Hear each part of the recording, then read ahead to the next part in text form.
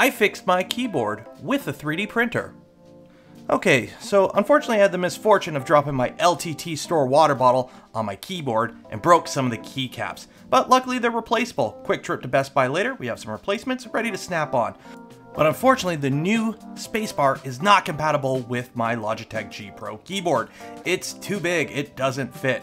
Luckily, we have 3D printers. So, quick search online, found a replacement Spacebar, downloaded that, sliced it and printed it on my Bamboo Lab X1C in 2 different colors. And after taking it off the printer and quick cleanup, in less than an hour, we have a replacement Spacebar that snaps right into the keyboard and we are good to go.